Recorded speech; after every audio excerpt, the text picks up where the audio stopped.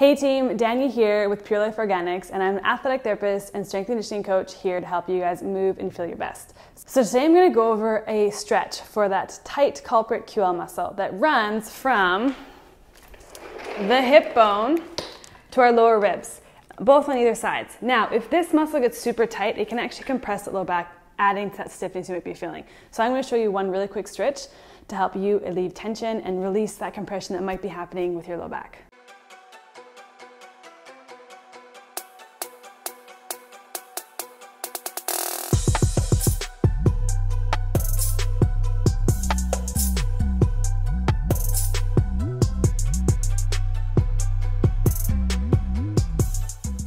We're going to do this stretch in standing, and I'm going to face sideways so you can really see what's going on. And I'm going to stand sideways to a wall. Now, the muscle I'm stretching is going to be the one away from the wall, not the one closest to the wall. So again, we're stretching this guy here.